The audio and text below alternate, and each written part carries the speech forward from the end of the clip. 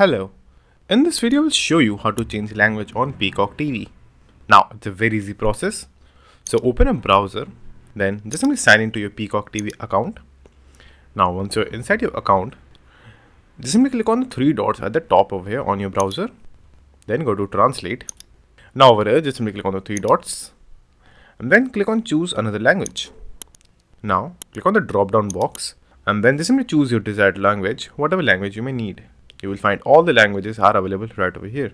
So just simply choose the language and then click on translate. Now wait for a few seconds. And if there is some type of error, just simply do the process again and then you will be able to change your language. As you can see right over here, the languages are changed. So that's it.